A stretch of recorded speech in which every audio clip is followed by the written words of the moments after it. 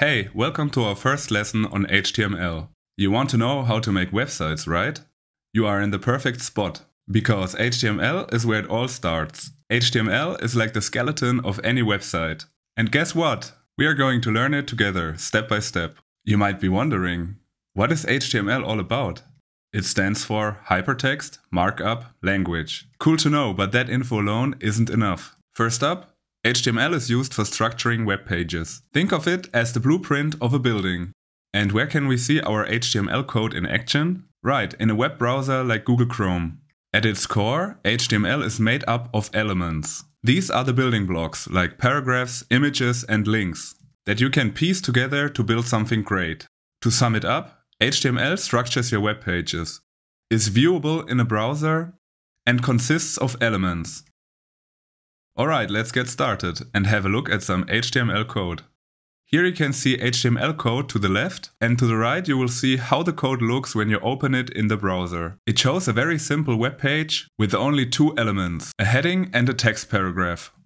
Now I'm going to show you how to download a code editor. I'm using IntelliJ IDEA Ultimate, but it's a professional tool which costs some money. So I recommend you getting the community version, which is completely free. Another popular and powerful code editor is Visual Studio Code, which is also free to download and use. After you have downloaded your code editor, it's time to open it. First we want to create a file called index.html. The index.html file always serves as the home page of your website. The home page is the first page, which is shown when you open the website in the browser. Remember that every HTML file consists of elements. Now we will have a closer look at how elements work. Most elements consist of two tags, the opening and the closing tag. The element we have just created here is the so-called HTML element, which is the main element of every HTML page.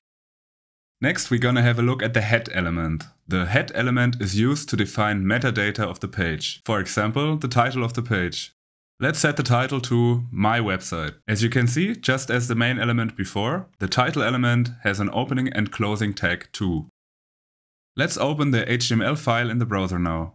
We just get to see a blank page. That's because we haven't added any content elements to the page yet. But a very interesting thing we already can see is the website's title, which is shown in the browser tab above.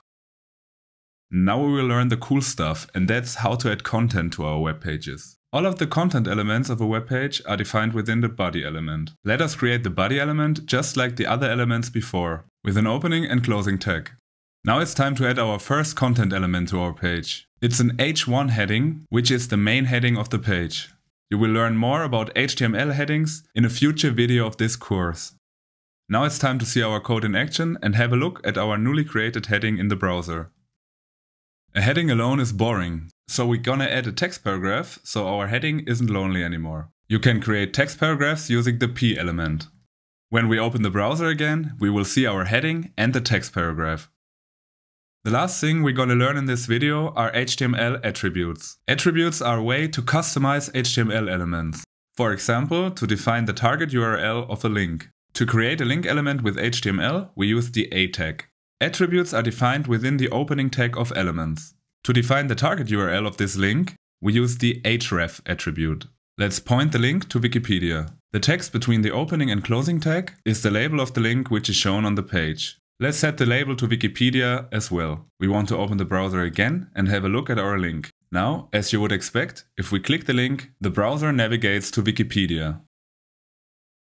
We have reached the end of this video. Thank you for watching. If you like the series so far, give the video a like and subscribe to our channel to not miss out on any content about learning to code.